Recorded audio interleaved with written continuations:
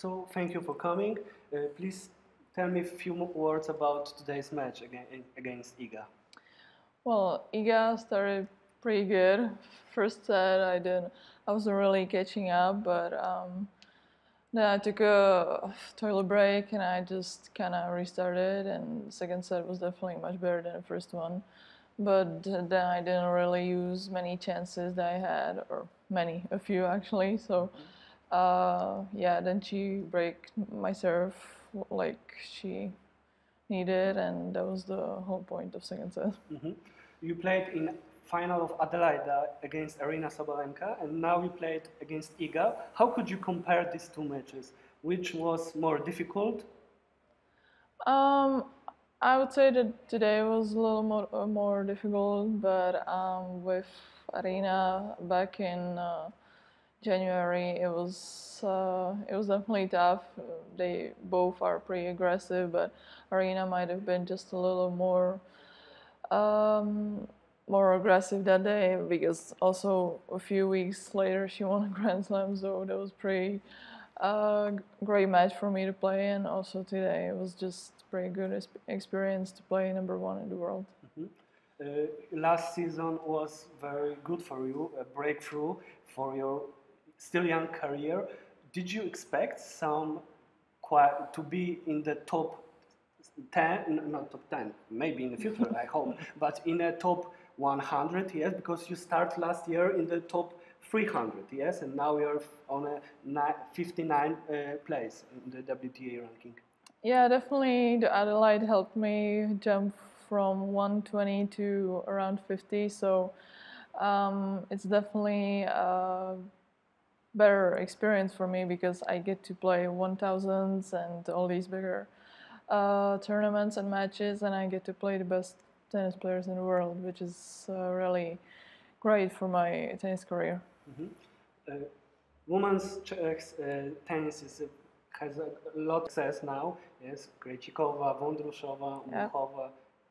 And how could you explain it? Because it's a small country, yes, yeah, but still lots of champions from this small country. Yeah, I would say it's pretty much historical because of Novotná, Navrátilová, and all these male Czech players as well, Lendl, let's say, and I think it's kind of like we see all these players that already made it and we just want to be like them, and it's very important for young players to play tennis as well. So there's a lot of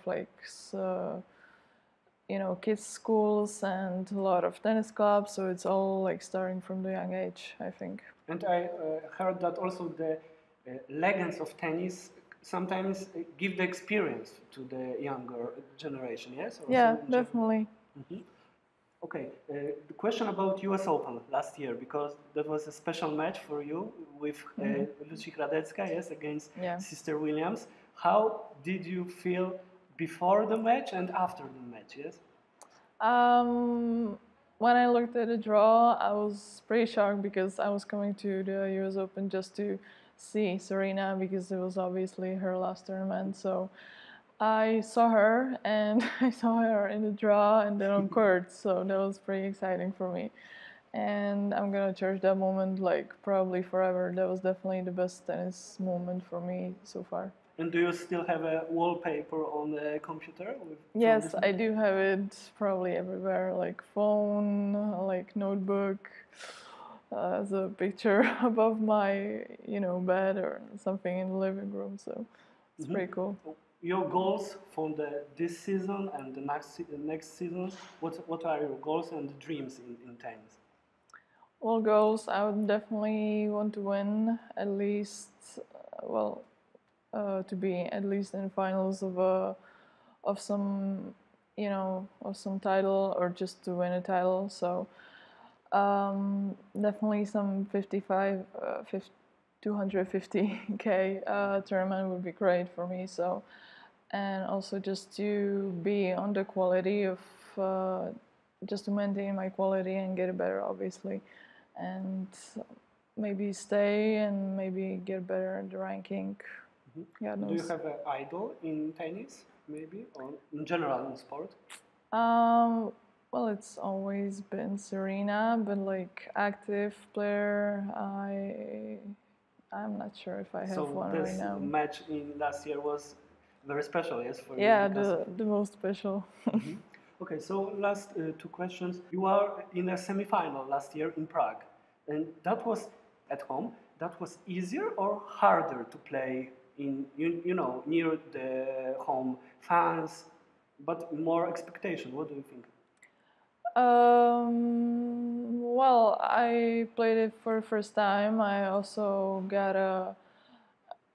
played doubles, and I got the home crown cheering, and it was very, very homey, very like cozy, I would say. But obviously, I had some pretty tough matches, like with Cornet or Boskova. So I'm just hoping to win a few rounds in a few days.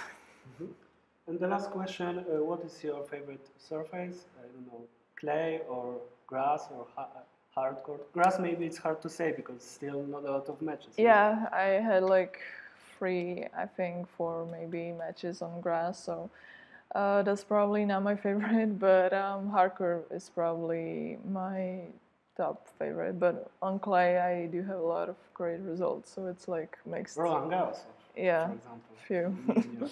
Okay, so Yeah. thank you very much. Yeah. Thank you. Thank Good you luck. too. Thanks.